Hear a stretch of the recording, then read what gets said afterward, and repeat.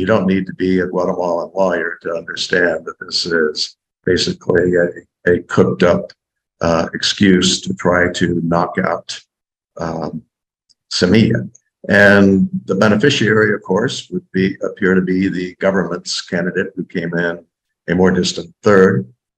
And so one would assume that although he is a bit of a lame duck, that President Giammattei is involved in this. How much so, I don't know, because the public ministry itself has got to be concerned, or at least the people that currently run it have got to be concerned about their futures were the edifice around them to collapse. So I think this is a direct assault on the idea of a runoff election.